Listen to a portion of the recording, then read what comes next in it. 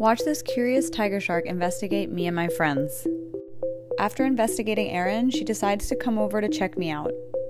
As she gets closer, I reach my arm out to deter her, and she pushes back into my hand, actually rolling her belly over towards me.